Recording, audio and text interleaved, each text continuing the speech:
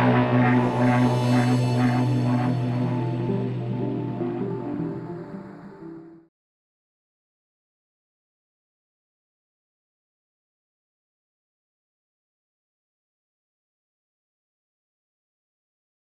this video, I'm going to show you how you can set an alarm clock on an Android 9 smartphone. This will also work for other Android versions as the process will be very similar.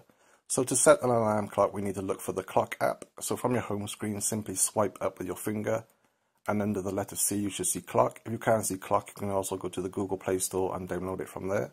So click on clock. So when you come to this page, you want to click on the icon in the top left hand corner, which is this one, which is the alarm. So once that's set, click on the plus icon in the bottom, and then you can choose your clock. So for example, if I want to be woken up at 6 o'clock, put the hour to 6 o'clock and the minutes to 0, then click on OK. So then there's the alarm clock, that will go off at 6 o'clock. If I want to repeat this, say from Monday to Friday or 7 days a week, you can click on the repeat icon. You can then choose your days from Monday to Sunday. So if I want to blank out Sunday and Saturday, just hold your finger over the two S's until they go grey. So then that alarm will go off at 6 o'clock, just Monday to Friday. You can also click on the little ring icon here and choose your alarm sound. So I can click on this one.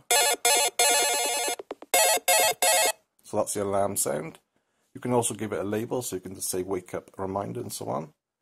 So if you want to switch this particular alarm off, say you're on holiday for 1 or 2 weeks, you can just use this little slider here to click it on and off.